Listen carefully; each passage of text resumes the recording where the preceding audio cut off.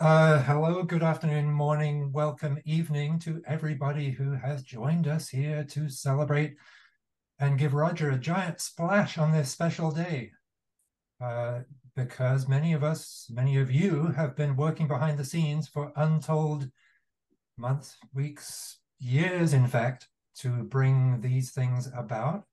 And today we can reveal what everyone's been up to and do so very proudly. So thank you for all joining us and letting us get this party off with a bang.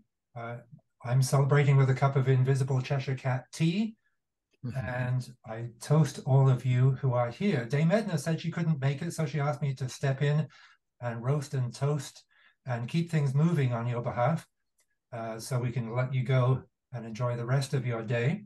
In terms of housekeeping, you're amazingly good because you're quiet, you're muted. I love that. And of course, unmute whenever you feel like. And want to chip in. We've got our star guests who are kind of featured in the albums and the films and things. So we want you to be the center of attention. But we also want to invite questions. There'll be a Q&A, big time at the end. And feel free to open your chat window and start chit-chatting to each other or to everybody, or just making snarky comments as you please. But we'll open the floor in general to everyone kind of towards the end. But in the meantime, we've got a little bit more welcoming, and then we'll go through each of the four featured pieces one by one with the featured artists, and we hopefully learn something in the process. So this is being recorded for YouTube posterity, but I can't edit if any of you sneezes or the cat walks in front of the camera at an inopportune time. So yeah, here we are. I guess I should say I'm Philip Blackburn, now president, for what it's worth, of Neuma Records, president, flunky mailboy, and sole proprietor of Neuma Records, which sort of fell into my hands 3 years ago. And after 30 years or so at Innova Recordings. And now this is what I do with my laptop, my cat, and all of you wonderful artists out there in music land. And so 50 some albums later, one of the ones that I inherited off the bat is now here and ready to share with you. So some things come out quicker than others, but this is a special day. For a Reason is here, and I asked Thomas May, who wrote some incredible liner notes for the incredible booklet, which we'll show you in a minute, to kind of give an overview of Roger and what there is special about his music, and for the Reynoldsian neophytes, what to look out for, what to pay attention to, and why he's such a special guy. Does that sound fair enough, Thomas? Are you there? Yes, indeed. Okay, thank you, Philip, and I'm really so grateful that Numa Records has produced For a Reason, and has produced it so beautifully. I think, and I'm very grateful that this is helping to circulate Roger's incredible music. So I should say that the remarks I've prepared here are really intended for that neophyte audience. So perhaps they'll be useful when they join us. In future, whenever on YouTube, via the recording of this celebration. But it was just last month that Roger was inducted into the American Academy of Arts and Letters, and during that ceremony, the Academy praised Roger as, quote, an independent and a maverick, establishing himself as a brilliant and tireless explorer of music's possibilities, end quote. And I think that attitude of being a brilliant and tireless explorer actually applies not only to Roger's music, but to all of his life's work as a teacher, as a mentor, a writer, a thinker, and of course a collaborator, as all the brilliant guests here today are well aware. And a key, I think, to that spirit of exploration is that for Roger, composing isn't a separate compartment of activity. It's actually something that feeds off everything that he experiences and feels and encounters in his life. So if you just take a passing glance at some of the topics that have inspired Roger Reynolds over his incredibly prolific career, you'll see that how widely varied his interests are. You get a sense of sorry about that. You get a sense of how widely varied his interests are. For example, the experience of sounds in and through space, and how this can be used to shape a piece, how sounds can be manipulated through contemporary technology. These are certainly ongoing topics in his work. But he also explores musical practices as old-fashioned as virtuosity, and along with that, its philosophical implications. Now, those things I just mentioned, they might be seen as part of the absolute music end of the spectrum, but there are also powerful musical responses to be found in Roger's work, from his responses to literature, to painting, to photography, to dance, theater, and practices from non-Western cultures. All that figures prominently in Roger's oeuvre as well, along with experiments that blend disciplines beyond the realm of music. And he's been doing that for such a long time, far before this became much more fashionable practice, actually. Um, Roger's work shows a fascination with mirrors, their illusions and distortions, with dreams, with the phenomenon of time, with multiple perspectives on a musical event. In fact, they sometimes suggest a kind of musical equivalent to Kurosawa's film Rashomon. And on Neuma's new double album, we get examples from both sides of that spectrum. That is, pieces of absolute music and pieces that engage with extra musical inspirations. So, for example, the last piece on For a Reason, which is called Sketchbook for the Unbearable Lightness of Being, originated as far back as the mid-1980s and was originally imagined as a kind of late night piece for a nightclub setting that would take place after the big show. But the other three works are of more recent vintage, and they were all created within the past dozen or so years. And they give you a taste of how tireless and varied Roger's creativity remains, even as he's approaching his 90th birthday, which takes place next year. I think Roger's music really invites a different kind of listening. And I think it's a listening that encourages our own creativity. There's nothing habitual with his music. There's nothing that comes by default. Even when he's worked out an overall concept for a series, like the two works from the Share Space series on this album, which are performed respectively by Irvine Arditti and Pablo Gomez Cano, each one calls for a unique approach and architecture, and each contains its special surprises. Roger is always reinventing not only the rules, but what the stakes are that are involved when he undertakes a new project. What the stakes are. That's another important point that I think should be emphasized when we talk about Roger's overall outlook as an artist. It's never about just experimenting merely for the sake of experimenting. What drives all of this is a desire to provoke meaningful responses that somehow engage and reward those who listen to Roger's music. And I certainly strongly encourage you to see Kyle Johnson's film For a Reason, which Neuma's making available, I believe, through the end of the month, and which is, of course, a source of the album's title, For a Reason. It's a beautifully innovative documentary that addresses this ultimate question from Roger's perspective. Why create such challenging art? So with that, I think And with that segue, may I pass the baton and invite you to come back with any further comments in a moment. Thank you, Thomas. So yeah, Kyle, if you want to cue up your aforementioned documentary clip here, featuring Pablo, who is first up on the album, and then we'll have Pablo and Paul chit chat about what's going on. Are you there?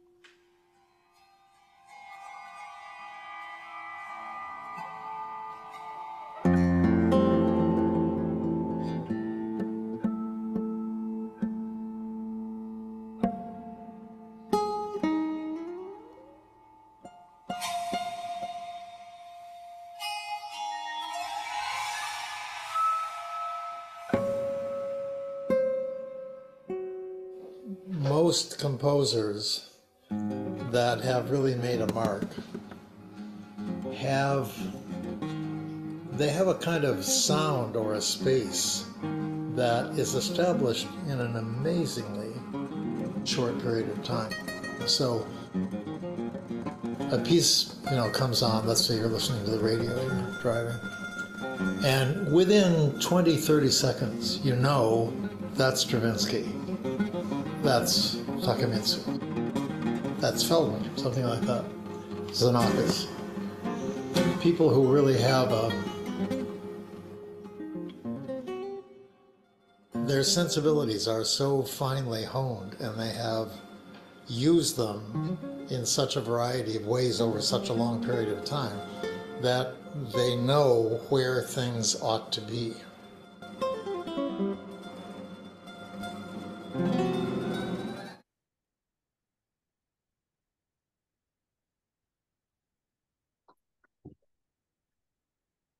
Can I quickly say? Seeing Kyle's screen there?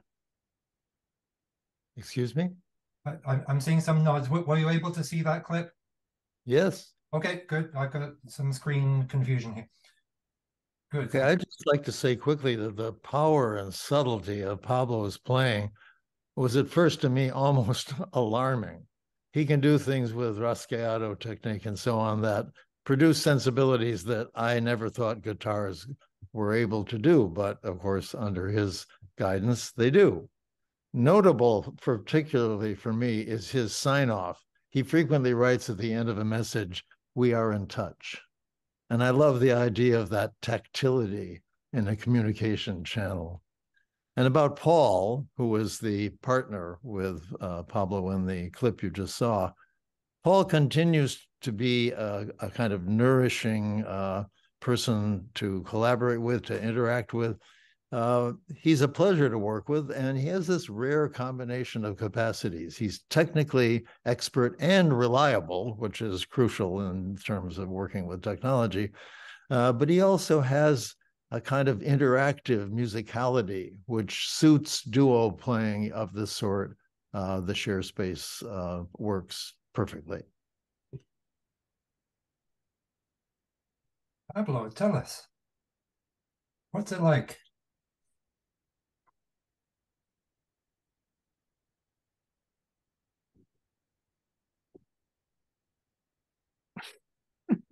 Oh, he left.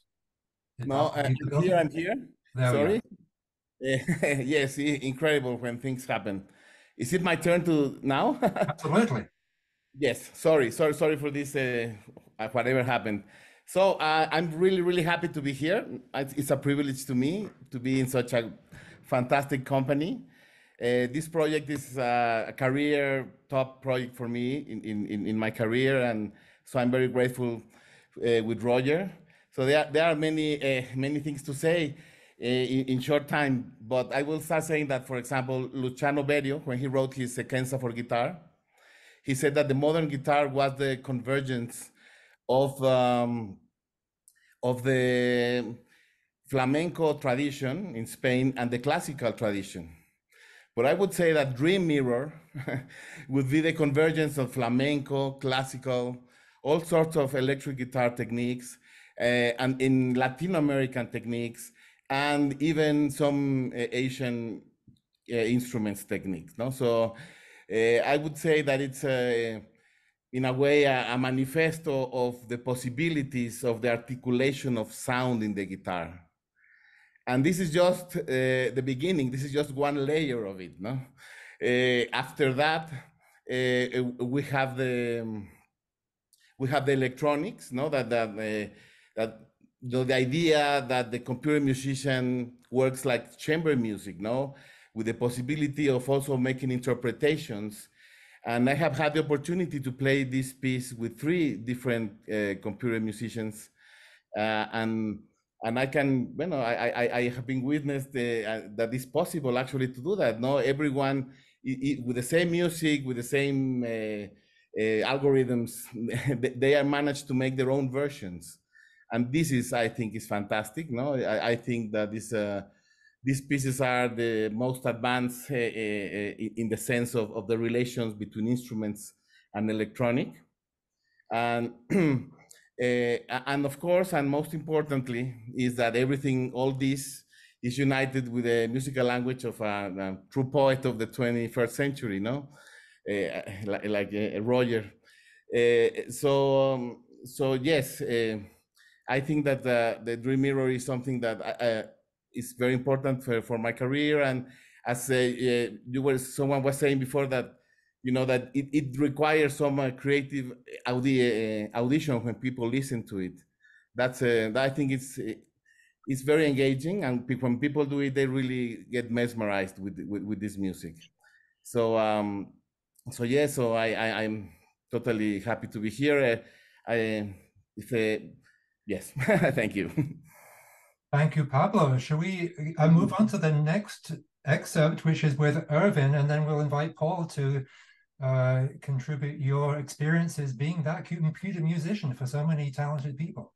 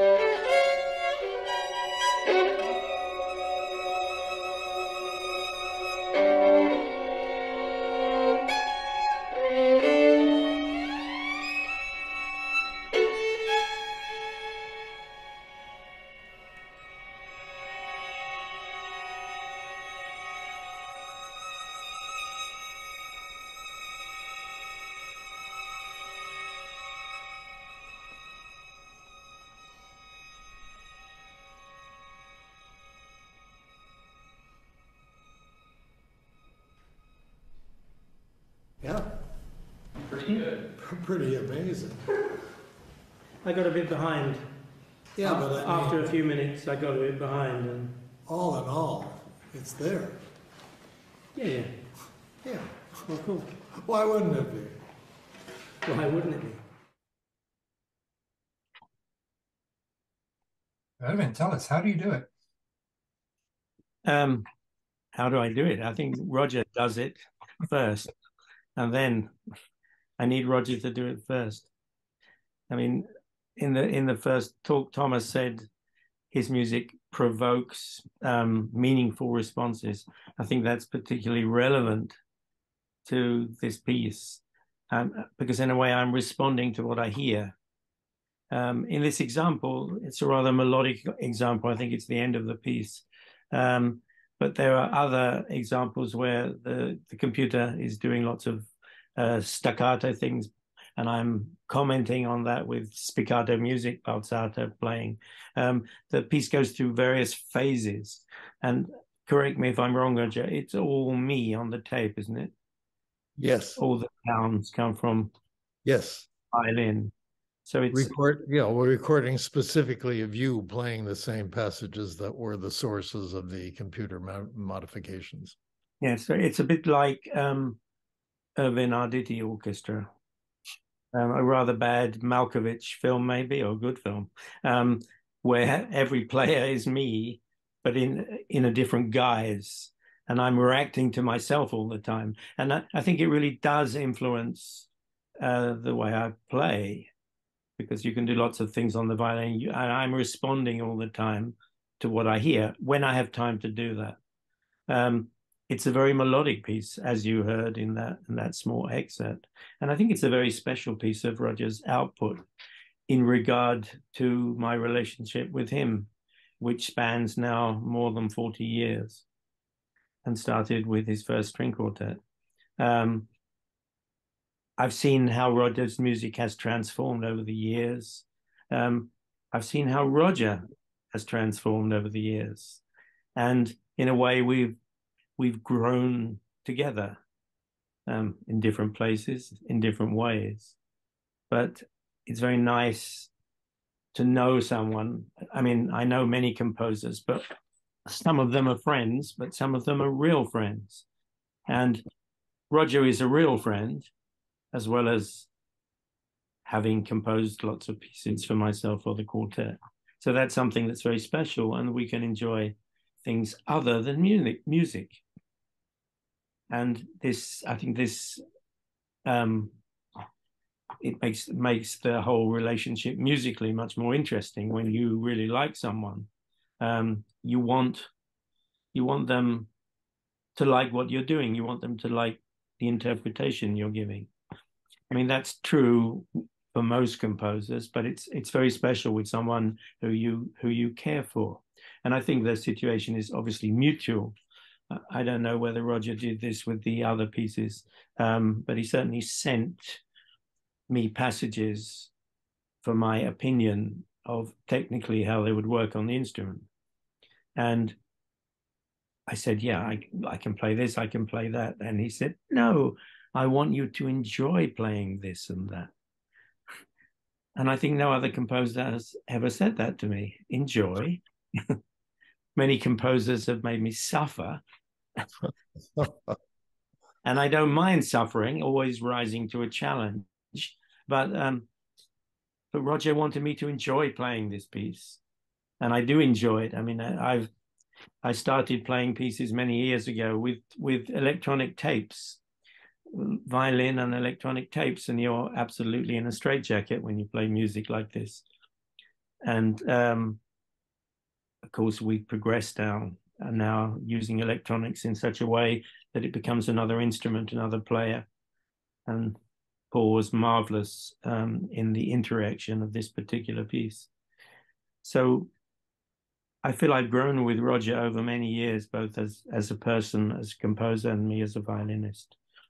And I'll just repeat what Pablo said a few minutes ago. Roger is a true poet of not only the 21st century, but also the 20th. Thank you, Irvine. So Paul, tell us about being the other half of this set of duos.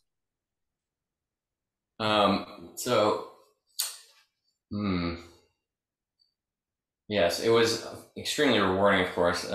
Like Pablo said, this was definitely a sort of career highlight selection of pieces that I got to work on. And I'm also extremely grateful for, the work of the other folks, specifically Kyle, documenting things. And Thomas, your liner notes are really amazing. So thank you for all the work everybody put into this project. Yeah, and I guess I have some prepared notes here, and they relate to all of the pieces. I guess I'm on 3 of the pieces here, but I sort of wanted to point out some things related to the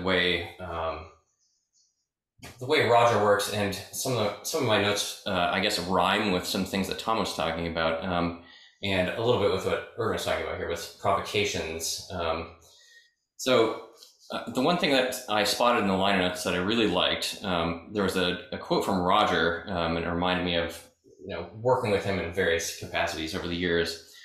I think it's about 12 years that I've been working with Roger. So Roger says, and this is basically related to working out these pieces in terms of building them, and then working with collaborators on them like Irvine and Pablo. So the term used in science and mathematics, successive approximation, applies here as well. You just keep looking at the things you have posited and determine whether they are playing out in a productive way. Should I proceed or redefine? That's what I always do, and that's what I have always done. And this is a quote from Roger. And I think this is interesting because it relates to the word sensibility, which Roger talks about with his composition students. You basically have to keep querying your sensibility when looking at the material that you're developing. And this is from beginning sketches through the end of the process. And it also happens in, working on the electronic sounds for these pieces. So you're essentially, you're developing your compositional voice, or you are developing the sort of instantiation of your compositional voice for the specific piece in mind. So I guess I have some items that are sort of that I'm privy to because I was Roger's assistant for many years so far. And we might first wonder, well, what might have influenced Roger's sensibility outside of other music? And so these are just sort of slightly amusing asides in a way. But so I worked on Roger's catalog in his library and found that he has voraciously consumed 1,530 books on many subjects. So that's working on your own sensibilities there. And then related to, working on acquiring your sensibility for a specific piece of music. So many of Roger's computer music pieces rely on short samples that we call seeds. These are small recorded segments. They're sort of like the size of a motive. And they're usually done by the performer in question here. So at least in the case of Dream Mirror and Shifting Drifting, it's all Pablo or all Irvine. And these seeds are basically, we gather them up and then we spin out the seed into these sort of like, the Malkovich, like being John Malkovich, being Irvine Arditti, orchestra-sized, instantiations of these seeds. So you can hear me, correct? I believe somebody else's. No, it's okay. It's okay. So specifically related to Shifting Drifting, and this is something that I had access to all of the files that we used to create this piece. And so initially Roger actually did a lot of recording for this, and there was several hours of original violin material. And then Roger and I winnowed that down to 260 draft seeds. So these were like the hypothetical seeds. And then using this successive approximation approach that he talks about, we winnowed them down to 48 seeds that are actually used in the piece. And I should say that, this is definitely, it takes a lot of work to do this, and Roger is extremely dedicated. Another collaborator that we've worked with in the past, Mark Dresser, Mark and I joked around about that Roger can really work almost anyone under the table. Like, he is an amazingly hard worker, and it's like, it's really like, humbling to work on these pieces with Roger. He's so, capable of, persevering and getting things done. So it's really great. And I'll tack on one final thing here, which is an amusing anecdote. So the first piece that I actually worked on with Roger was a new production of Ping, which Thomas talks about in the liner notes as well. And the collaborators for that specific performance was Ross Carr and Rachel Beats, the percussionist and the flute player. So an amusing detail is that I had to replace, or I thought I needed to replace, these original Japanese electric motors that Roger uses to excite the piano strings. And however, I could not find any electric motors in all of San Diego that were capable of the torque needed to get the job done. And so I just ended up resoldering the connections on the original Japanese motors because they were so powerful. And I guess you could say that they don't really make them like they used to. So. Thank you, Paul. We'll give tech a rest for a moment while we move on to Steve and a clip from Here and There. Take it away, Kyle. If there was a way out, if I said there was a way out, make me say it, dear ones. No, I'll ask for nothing.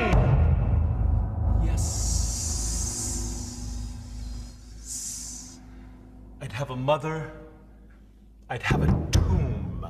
I wouldn't have come out of here. One doesn't come out of here. Here are my tomb and mother. It's all here.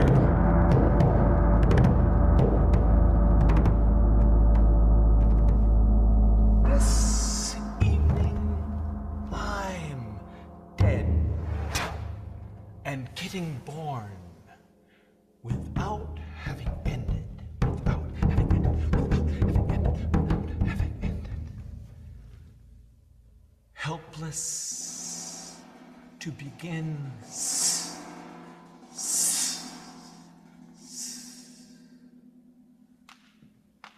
That's my life!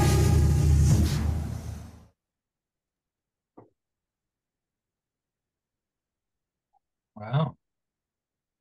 Eve, take it away. It looks like you're doing Globocar on many, many steroids. Perhaps that's right. Thank you so much, Philip, and thanks to my friends and colleagues in this meeting, and with special thanks to Roger for not just the percussion music, but for these years of friendship, collegiality, and common cause. I have a slightly different perspective of working with Roger than many others do, because we've been colleagues at the University of California in San Diego since I arrived 32 years ago by now, and as a result, we've worked on music in the context of the institution that nourished it, and that's been a special kind of joy. The percussion music goes back, for me at least, to a piece called Autumn Island, which was a marimba solo not written for me, but written in the mid-1980s for a group of rising stars amongst marimbaists. But the pieces that we have done together, including Watershed and Sanctuary and Here and There, which you just saw, have progressed in this kind of along this remarkable line of giving the performer increasing agency over the result of the piece. And that, I think, is something which that's something I'm very, very grateful for, because Roger trusts performers. And as Irvine said, this is not always the case that a composer will have this kind of affinity for the act of performing, this kind of trust in the players in whom he places these notes, so that very, very often in rehearsals, and I think probably the other performers can really relate to this, things can change. Roger will say in a rehearsal, well, if you do it that way, let's do this other thing. And the piece lives in this kind of way. There's not a sense that he has come down from the mountain with chiseled tablets, and this is the way it will have to be, whether you like it or not. And so there's joy in the act of playing the music. There's joy in the act of learning it. In particular, about Here and There, for me, this is one of the most fascinating pieces that I've ever played, and I'll join the chorus of saying it's a career high point for me, because of having worked with Watershed and its technological component, and having worked with Sanctuary and in fact even a more involved technological component. Here and There is a piece without technology and with very, very few instruments. You saw 2/3 of the instruments on that screen. There is a big gong, a bass drum, and then off to the side in the there position is a vibraphone. 3 instruments, mallets, simple amplification of the voice to make the text legible, and nothing else. So I thought this was an amazing thing. Not that Roger's ever been incapable of these kinds of things, but I knew what he was very interested in doing with respect to the kind of integration of technology and performance, and to say, let's just do something really, really different. That's another thing you hardly ever hear from a composer. So I'm extremely grateful for it. And it's a piece that in my entire repertoire gives me more agency, more flexibility, and more power in the moment than I think practically anything else that I play. And I would include in that the solos of Xenakis. So I'm really grateful for the piece, but I'm actually also more grateful for the lineage of the process by which we arrived at this piece, which I think has been just so stellar. And as we sit here, and as Roger I know can attest, We are just barely 12 hours removed from a 4-hour recording session of his newest work, a piece for chorus.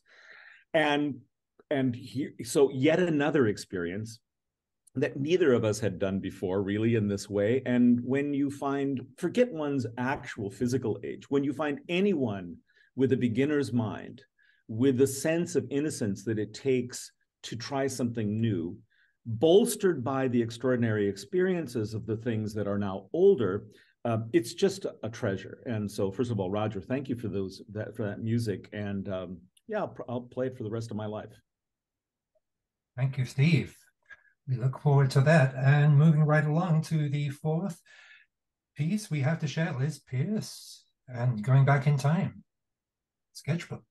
What is unique about the eye hides itself exactly in what is imaginable about the person. All we are able to imagine is what makes everyone like everyone else. What people have in common, the individual I, is what... With a score like Sketchbook, there are a lot of demands on the performer from a lot of different angles. But at the same time, there's space to have a personality within the piece. Stock. That is what cannot be guessed at or calculated. What must be.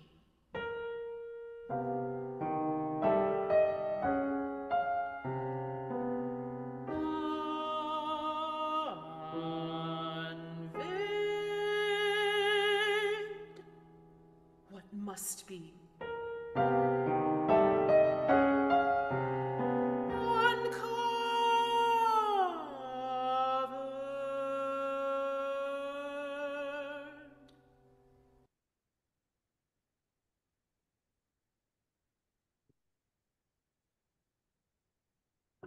Liz, tell us more, because Steve came at this as a percussionist with a voice, and you're coming at this maybe as a vocalist with a piano. Is that fair enough? Yeah. So I mean, a lot of singers do play piano in their private lives, or, just for warming up or in practice. And even back in like 2015 or 16, I was finding myself really isolated in a new city. I didn't have access to a regular collaborative pianist. And I said, okay, I'm just going to start accompanying myself.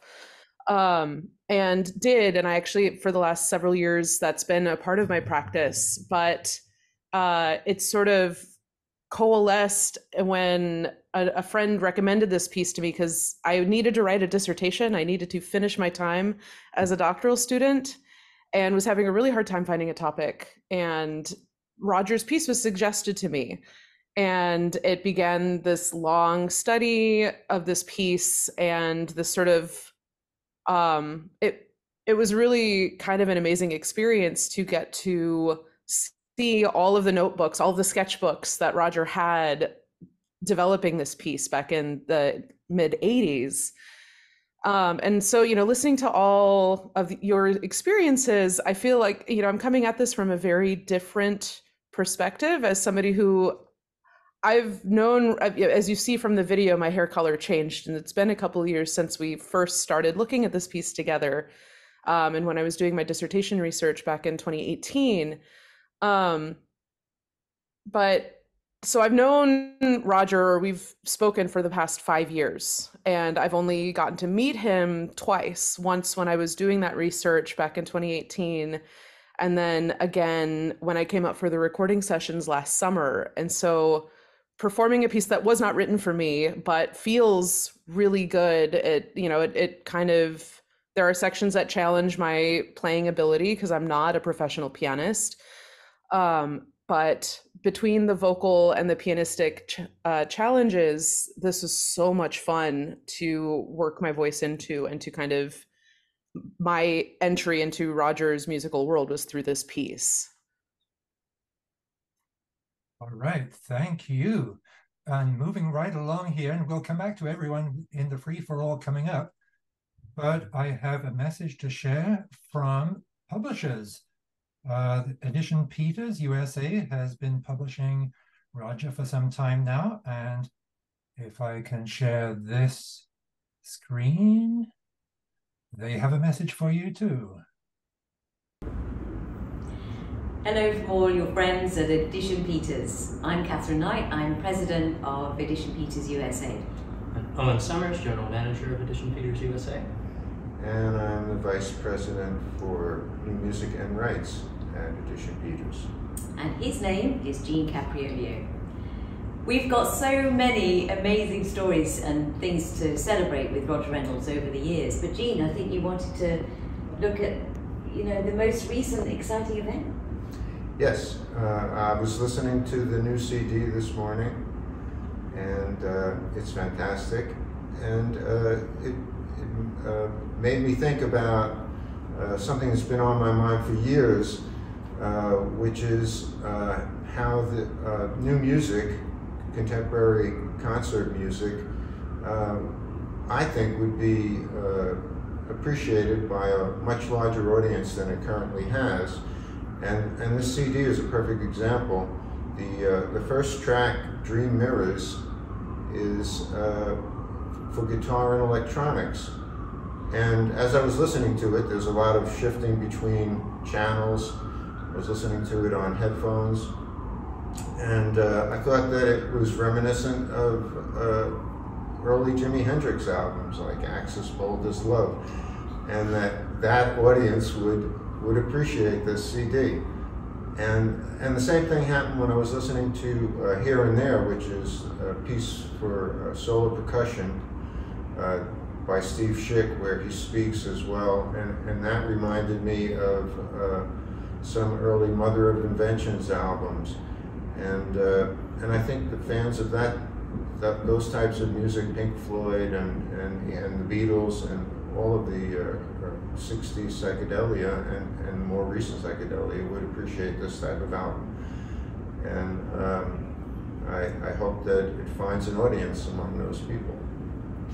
So well done to all of you for this amazing achievement with this album. It's a great testament to all of you, and we're so proud to be a part of Roger Reynolds and his incredible compositional output. All right, thank you folks at Peters. And just to reiterate, in case you haven't seen it, Roger's For a Reason comes with a percussion instrument that you can play. You can't necessarily see it from this Cheshire Cat camera, but we have a case. We've got a double CD in a beautifully designed package with a beautiful booklet. So tell all your friends, whether they have CD players or not, that they need to own this. And before I pass it over, I just want to say one of the missing people on screen is Karen. Working with Roger and Karen for the last few months, if not years, they work as a team on something like this. And I don't know how much printer ink you got through back there in Del Mar, but we went through a lot of variations and a lot of time discussing things back and forth. So I feel like a performer on this album, but now it is out there in the world. And let's open the floor to Q&A and commiserations and mutual backslapping, love fests, funny stories, because we've got a little bit of time just for that. I could just say to begin with that as a result partially of all the exchanges and drafts that we went through, our printer died yesterday, and it sent a kind of plaintive message itself saying that its I don't know, its production pad or something had died. So I think we exhausted this machine. I do feel like that with some of my clients, but it looks like your printer got ahead of me. Roger, is it time for your rebuttal? Well, I realized that I broke in earlier and inappropriately and made some comments about one of the wonderful people gathered here for this unexpected and amazing occasion. And probably I should at least quickly explain that I had a comment or two about each, and maybe I could just quickly go over those. If I mean, this certainly isn't a matter of rebuttal. I said, about Thomas, that being interviewed allows you to discover things that you didn't know you knew. At least it brings into conscious awareness things that have lurked in your subconscious that you had, let's say, either neglected or been completely unaware of. And so Thomas's questing nature and his curiosity and dedication to getting details correct is both impressive and also, I have to say, personally endearing. So I already mentioned something, let's see, yes, about Pablo and about Paul and Irvine. Irvine has been a central component of my musical life, both as the masterful artist he is, and also, and maybe almost as important, as a friend, a wise and often hilarious friend. My times with Irvine have been, of course, musically revelatory and provocative and satisfying and, propellant-like, but also they've just been immensely enjoyable. And I trust that those kinds of multifaceted interactions will continue. So thank you. You are more than welcome, as you know. And they're going to continue very soon, I think, because you're coming to London next week to well, the new piece. Yep, next Sunday. It goes on. Yeah, it does. It goes on. In terms of Steve, the first time I worked directly with him was at Arizona State University when Chinnery Ung had invited, for some reason, the both of us to have a kind of residency there. And Steve wanted me to hear the marimba work that he mentioned, Autumn Island, which is a very demanding four-mallet piece. And as he was playing, I realized, oddly, that I couldn't really hear what he was doing. And so I closed my eyes, and in order to concentrate my sensibility just on sound. And I realized that the thing that happened when I was watching is that I became so engaged in the preparatory motions that he made that were, let's say, at the root of the sound that would come, were so distracting that I kind of couldn't hear the sound. And I realized over the years of working with Steve in many capacities and in many contexts that getting to the root of things is one of his most notable and admirable features. And I continue to be amazed by and nourished by that fact. About Liz, she first contacted me when she was contemplating her doctorate subject and was focused on my sketchbook for The Unbearable Lightness of Being, which works on a text by Milan Kundera, a wonderful author who was at that point resident in Paris and whom I had interacted with by correspondence a bit. She had many astute questions, and then she sent me a tape of the performance that she gave in relation to her doctorate. And I realized then very clearly that she was the performer who should do the kind of, let's say, the basic representation of that work for posterity, if that's not too pompous a thing to say. And so it did happen quite recently that she came to San Diego, and not only her marvelous voice, whether singing or doing extended techniques of some sort or other, or speaking, and her pianism. It's really an amazing combination of capabilities. Go figure. With Pearse, I've been associated with that company since the early 60s. And it's a kind of long and fruitful metaphoric marriage of sorts. And long may it last and flourish. The first interactions I had with Pearse was with its initial president, Walter Henrichsen. And when I came into his office, whenever that was, under any circumstance over the years, he would say, "Mr. Reynolds, what is the name of your most recent masterpiece?" So he always set a high bar. And it was wonderful. And I continue to have this kind of personal interaction with Catherine Knight and Gene Capriolio, which is has created a wonderful kind of vehicle for my getting my music into the hands of people that I don't know.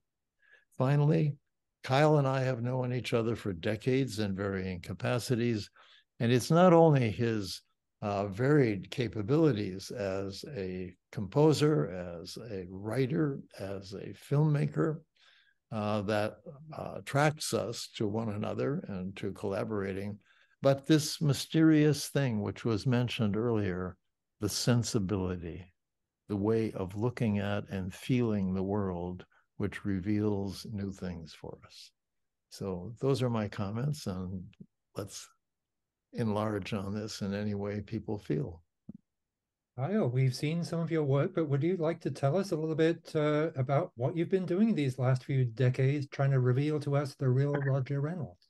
Well, it's not multiple decades. Let's not make this seem too violently long an experience. I would just say that for anybody who has been interested by the topics we've talked about, this film deals exactly with them, but really from a different perspective. Instead of, it's of course wonderful to see the polished, finished, and hear the polished, finished ideas when they've really kind of crystallized into what they should be. But for me, and then I hope for anyone who sees the film, it's only an hour and 4 minutes, so it's tight.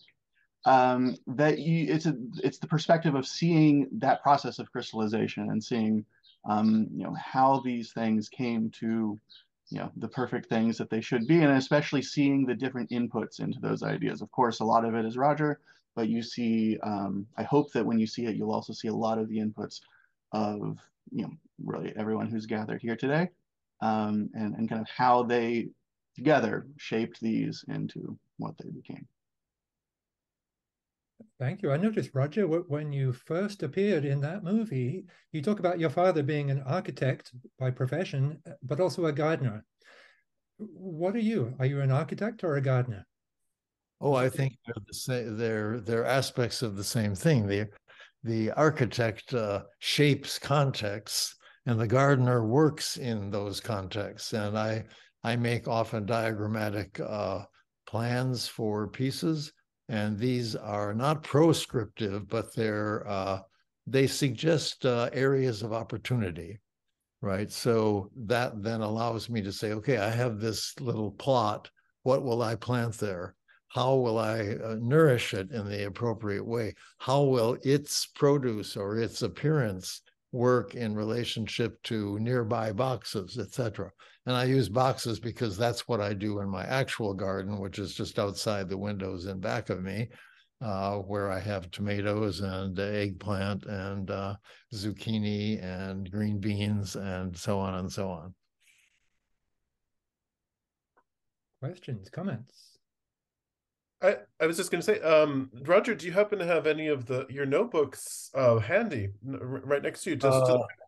There's some examples in this beautifully produced album booklet of some illustrations of pages from your notebooks, but I think it'd be fun for perhaps the audience just to see some examples of that.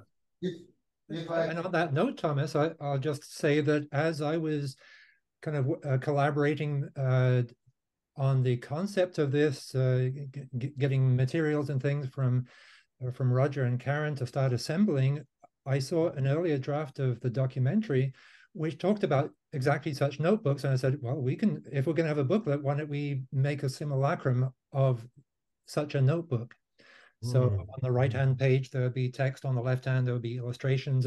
So what you're holding in your hand there, this perfect bound thing, is meant to be on some level a metaphor for such notebooks. I love that. And here is one for a piano work. It's also a part of the Share Space series. And Jacob Sundstrom, my current technical collaborator and the pianist of the New York Philharmonic, Eric Hubner, will premiere it at the Library of Congress on the 30th of October.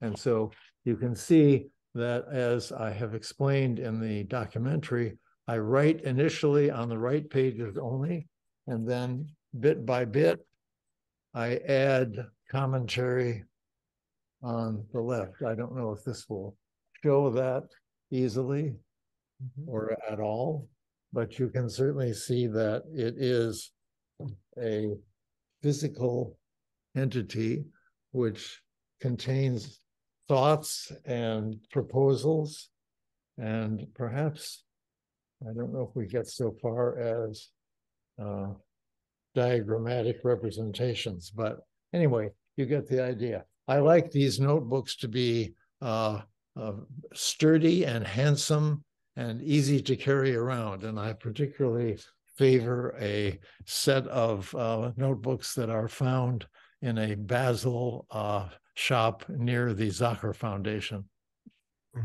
I also love out of business. Yeah, wanted to add, I love how you have described those as tunnels through time. That is your process of being able to really just suddenly hook up to a moment of inspiration from, it could have been years ago, and get your mind back into that state through this process you've developed. Right. Well, there was an important book or article that I read many years ago that said a notepad is a channel from here to there. It's a channel across time. And so when I think of these notebooks as having conversations with myself, and in the case of what Liz mentioned in her comments, I was able to go back, look at the original notebooks and comments that I had written a long time before, and as it were, get back into that stream of thoughts and concerns and desires and mistakes and hopes. And perhaps one final question, Roger, for a reason. Why is it called that? Well, I mean, to elaborate on this slightly, when I wrote a violin concerto for Irvine some time ago, I called it Aspiration. And Irvine sent an email right away and said, that's an odd title. And so I explained to him to what that work aspired, right? In the case of For a Reason, I was similarly at first perplexed when Kyle told me what he intended to call that documentary work. But of course, I understood quickly that that's what it does, and he described it very well. It says to people of all sorts, with all kinds of backgrounds and interests, something about why it is that people undertake what some might see as peripheral activities. Like, we're not saving lives, we're not creating new kinds of seeds that will feed hundreds of millions of people in Southeast Asia or Africa and so on, but we are making things. And so I think there are reasons for making art, and that all of us who are presenters here are in that community that believes and cannot escape the belief that the making of art, and of course the sharing of it, the dissemination of it, is a fundamental component of a functioning and significant society. That sounds like a perfect coda to this wonderful hour. And I just want to thank you all. It's a privilege to, share a screen with you and be working a little bit behind the scenes. And I don't want to take a moment more of your precious time. but this is a wonderful occasion. We've got great things to share with the world. If you haven't seen the documentary, go thou and see it now. If you haven't got the CDs, rush out and buy them, and we'll be seeing you for the next project. Thank you all. Thank you. Thank you. Thank you.